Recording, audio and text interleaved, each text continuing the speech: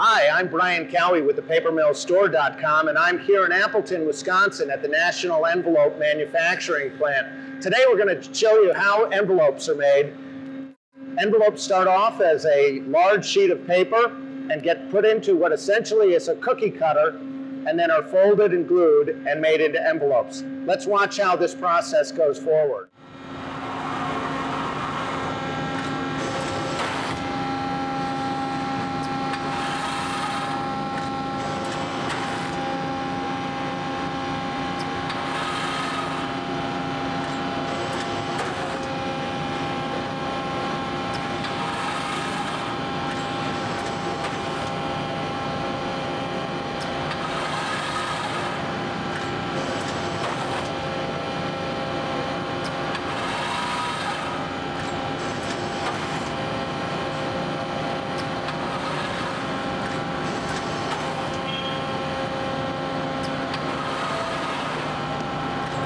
Now you can see that the machine has cut blanks out of this flat sheet of paper in the most efficient manner.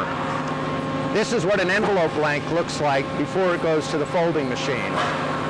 Okay, here we are at a folding machine, and we were lucky enough to see Aspire Metallics Juniper Berry being turned from a blank into a folded A7 envelope.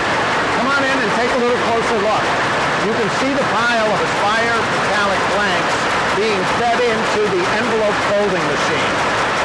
Now you can see the A7 envelope coming out of the folded end of the machine and going in to have glue applied to it.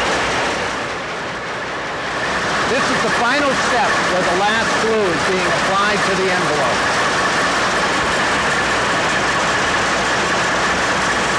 And here it is, an A7 envelope.